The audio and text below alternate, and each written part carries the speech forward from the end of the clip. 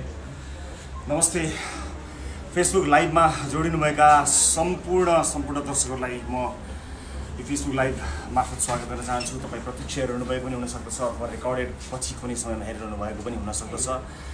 यहाँहरू सबैको साथ सद्भाव सहयोग र सद्भाव विशेष गरेर माया स्नेहले एकदमै धेरै काम गरेको छ। म अत्यन्त आभारी छु। होल टिम हाम्रो अत्यन्त आभारी छौँ। युवराज र मसँगै यहाँ उपस्थित भएका छौँ। हाम्रो फोन युवराज र मेरो फोन अहिले पनि अनुसन्धानभित्र रहेको हुनाले हामीले त्यो फोन प्राप्त गर्न सकेका छैनौँ। र अहिले यो फेसबुक लाइभ यतिखेर प्रत्यक्ष रूपमा मेरो श्रीमती निकिता पौडेल लामिछाने र कार्यक्रम प्रोड्युसर दीपक बोहराको अकाउन्टबाट लाइभ हामी गरिरहेका छौँ। अदालतबाट निस्कने बित्तिकै सबै जनमानस जति पनि चितवनमा रहनुभएका आदरणीय दर्शक महानुभावहरू, शुभेच्छुकहरू, आमा बुवा दाजुभाइ दिदीबहिनीहरूसँग प्रत्यक्ष भेटघाट नगर परिक्रमा गर्ने योजना थियो। तर भिडलाई नियन्त्रण गर्ने त्यस्तो किसिमको कुनै माहौल बन्न अलिकति असम्भव भयो, अलिकति सम्भव भएन।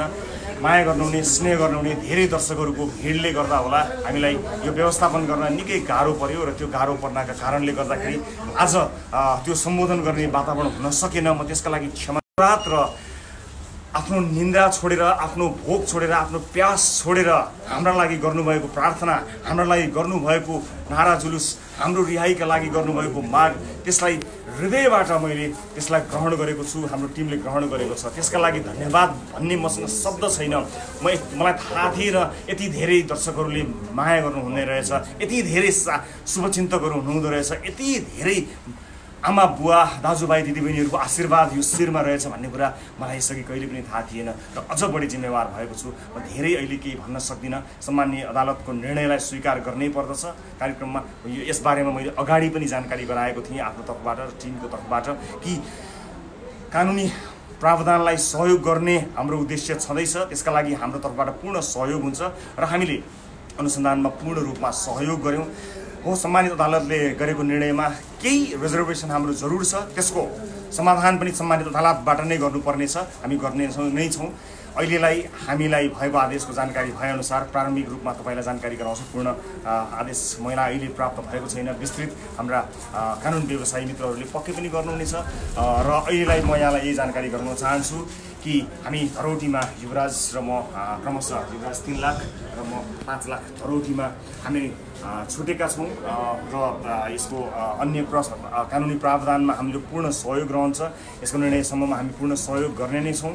अघि नै मैले बताइहालेँ कि रिजर्भेसनहरू जरुर छन् तर त्यसलाई हामी कानुनी बाटोबाट नै तय गर्नेछौँ। हामी सम्मानित अदालतको निर्णयलाई सहर्ष स्वीकार गर्दै कानुनी माध्यमबाट नै यसको उपचारको खोजीमै छौँ र सम्मानित अदालतले यस घटनालाई लिएर कार्यक्रममा विषयहरू अहिलेलाई प्रसारण नगर्ने हामीलाई आदेश दिएको छ र त्यसको हामी पूर्ण सम्मान गर्नेछौँ र यस घटनासँग सम्बन्धित विषयमा हामी यसको निर्णय नभएसम्म यो फैसला नभएसम्मका लागि हामी थाँती राख्दछौँ र हामी हाम्रा जति पनि माया गर्नुहुने शुभेच्छुक साथीभाइहरूलाई पनि सबैलाई पनि यही अनुरोध गर्न चाहन्छौँ। अदालतको निर्णयलाई प्रभाव पर्ने किसिमका त्यस्ता कुनै पनि विषयहरूमा कुनै पनि प्रतिक्रियाहरू नगरिदिएर सहयोग गर्नुहोला। यो सम्मानित अदालतको आदेश हो। हामी यसलाई पूर्ण रूपमा पालना गर्ने प्रतिबद्धता पनि व्यक्त गर्दछौँ र सम्मानित अदालतले हामीलाई विदेश भ्रमण गर्दा अदालतलाई जानकारी गराएर र अनुमति लिएर भ्रमण गर्ने भनेको छ। विदेश जान रोकेको होइन। केही सञ्चार माध्यममा भर्खरै विदेश जान रोक लगाएको भन्ने कुरा आएको छ।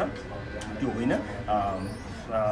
माननीय न्यायाधीशज्यूबाट भएको हामीलाई आज जानकारी भएअनुसार जसको पूर्ण हाम्रा कानुन व्यवसायीहरूले बताउनुहुने सम्पूर्ण त्यसका जति पनि निर्णयहरू छन् ती सबै कुराहरू केही समयमा अथवा भोलि दिनुहुनेछ भन्ने मैले विश्वास लिएको छु। विदेश भ्रमण गर्न परेको खण्डमा हामीले सम्मानित अदालतको अनुमति लिनुपर्ने प्रावधान गरिएको छ। यस लगायतका धेरै विषयहरू छन्।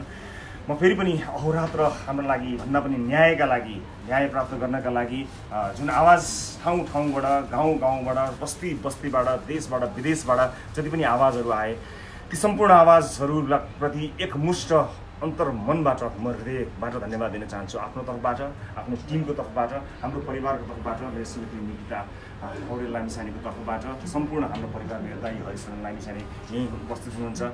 कार्यक्रम प्रोड्युसर दीपक बोहरा यतिखेर यो भिडियोलाई प्रत्यक्ष रूपमा तपाईँसँग पुर्याउनको निमित्त मोबाइल समातेर बसिरहनु भएको छ।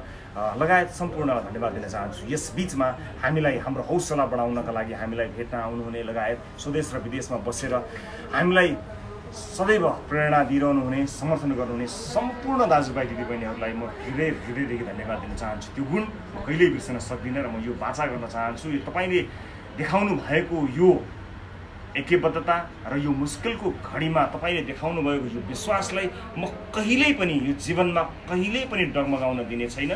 मैले सुरुवातमा भने जस्तै छाती चौडा नै राख्नेछु, शिर झुक्न दिने छैन, न तपाईँको झुक्न दिनेछु न आफ्नो शिर झुकाउनेछु। हामी जुन प्रतिबद्धताबाट यो कार्यक्रमलाई सुरुवात गरेका थियौँ त्यो प्रतिबद्धता कायमै छ।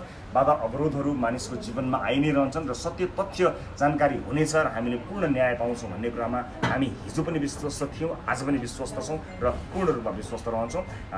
कानुनी प्रक्रियाहरूमा सबै नागरिकले मद्दत गर्नु नै पर्दछ। यसर्थमा हामीले पनि त्यसको पालना गर्नु नै पर्दछ र त्यसलाई शिरोधार्य गरेकै छौँ।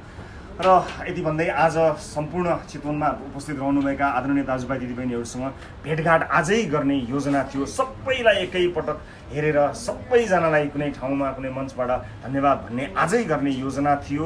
तर भिडको व्यवस्थापन लगायत अन्य सुरक्षा चुनौतीहरूका कारणले आज सम्भव भएन।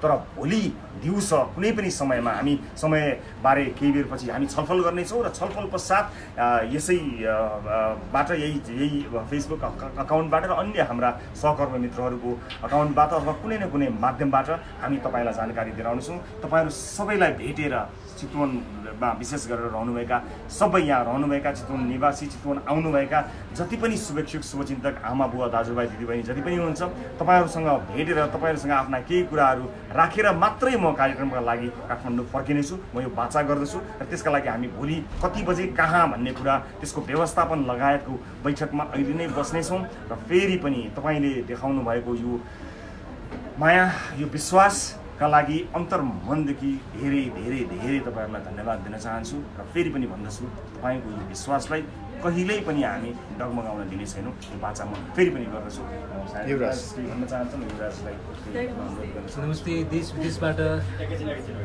देशका विभिन्न भागबाट हामीले हाम्रो समर्थनका लागि हाम्रो न्यायको लागि र यो न्यायिक प्रोसेसको लागि समर्थनमा सक्रिय रूपमा सहभागी भएर निरन्तर 10 दिनदेखि जब हामी हिरासतभित्र हामी कानुन रूपमा लागिरहेका थियौँ, बाहिर तपाईँहरू सङ्घर्ष गरिरहनु भएको थियो न्यायको लागि, न्यायको प्रक्रियाको लागि। आज सम्मानित अदालतबाट हामीलाई धरौटीमा रिहा भएका छौँ हामी। अब हामी हाम्रो काममा फर्किनेछौँ। तर यो मुद्दा हामी जुन मुद्दा अहिले चलिरहेको छ यो मुद्दामा हामी कार्यक्रमका कुनै पनि विषयहरूमा अदालतबाट आदेश भएको छ त्यो विषयमा हामी बोल्दैनौँ। त्यो भएर हाम्रो रेगुलर काममा फर्किनेछौँ। तपाईँहरूको आशा विश्वास यो भरोसालाई हामी जीवन्त पार्नेछौँ। कुनै दिन पनि डगमगाउन दिने छैनौँ। हामीलाई देश विदेश विभिन्न देशबाट देशका विभिन्न जिल्लाबाट कुना काप्चाबाट जसरी समर्थन गर्नुभएको छ, सद्भाव देखाउनु भएको छ, तपाईँहरूको आशामा हामी कहिल्यै कुठाराघात गर्ने छैनौँ। सदैव यसरी नै काम गरिरहनेछौँ, सधैँ न्यायको लागि लडिरहनेछौँ, सधैँ तपाईँको आवाज बोलिरहनेछौँ। नमस्ते। र फेरि पनि युवराजले भने जस्तै हाम्रो तर्फबाट यहाँहरूलाई धेरै धेरै धन्यवाद छ। हामी तपाईँहरूसँग भेटघाट नगरी जाँदैनौँ। सबैलाई एउटै मञ्चमा धन्यवाद दिनु छ। त्यसको व्यवस्थापन लगायतका धेरै कुराहरू छन्, त्यसलाई याद गर्नुपर्ने छ। र विशेष गरेर यो क्रममा केही मानिसहरू घाइते पनि हुनुभएको छ। चाहे जोसुकै घाइते भए पनि नेपाली दाजुभाइ दिदीबहिनीहरू घाइते हुनुभएको छ। मलाई त्यसमा दुःख लागेको छ र जति पनि घाइते हुनुभएको छ म उहाँहरूको शीघ्र स्वास्थ्य लाभको कामना गर्न चाहन्छु। स्वास्थ्य सुरक्षाकर्मीहरूले जुन अहोरात्र खटेर यो भिडलाई व्यवस्थापन गर्नको निमित्त सम्पूर्ण महानुभावहरूको सुरक्षाको निमित्त जुन पहल गर्नुभयो, म सुरक्षाकर्मी मित्रहरू जो मैदानमा खटिनु भएको छ विशेष गरेर उहाँहरू सबैप्रति उच्च सम्मान प्रकट गर्न चाहन्छु। र कानुन व्यवसायीहरू विशेष गरेर हाम्रो तर्फबाट मात्र होइन अन्य विभिन्न स्थानबाट यसलाई कानुनका दफालाई हेरेर व्याख्या गरेर हामीलाई अझ बढी हौसला गराइदिनु हुने, हाम्रो न्यायका लागि आवाज उठाइदिनु हुने सम्पूर्ण कानुन व्यवसायी मित्रहरूलाई म धन्यवाद दिन चाहन्छु। विशेष गरेर वरिष्ठ हाम्रा कानुन व्यवसायी सुशील पन्थज्यूलाई म विशेष धन्यवाद दिन चाहन्छु। त्यसै गरी अर्का हाम्रो तर्फबाट सहभागी रहनुभएका वरिष्ठ कानुन व्यवसायी सुनिल पोखरेलज्यूलाई पनि म धेरै धन्यवाद दिन चाहन्छु। लगायत जसले पनि हामीलाई यो कानुनी प्रक्रियामा मद्दत गर्नुभयो र त्यसलाई सहज गर्नको निमित्त सहयोग गर्नुभयो उहाँहरूलाई पनि म हृदयदेखि धन्यवाद दिन चाहन्छु। यो धन्यवादको सिलसिला जति लामो गरे पनि कम छैन। एकमुष्ट रूपमा तपाईँहरू सबैलाई म धेरै धेरै धन्यवाद दिन चाहन्छु। वृद्ध बाआमाहरू जसरी आफ्नो सुरक्षाको पनि ख्याल नगरिकन आउनुभयो, हामीलाई आशीर्वाद ग्रहण गरिदिनु भयो। तपाईँहरूको आशीर्वाद पाएको यो शिर कहिल्यै पनि झुक्ने छैन। म फेरि पनि यो प्रतिबद्धता व्यक्त गर्न चाहन्छु। बोल्न धेरै मन छ, भन्न धेरै मन छ, कुरा सक्न नै मन छैन। त्यो आत्मीयता नछुटोस् भन्ने चाहना छ, तर यसलाई निरन्तरता प्रदान गर्छौँ र यति फेरि पनि वाचा गर्छौँ।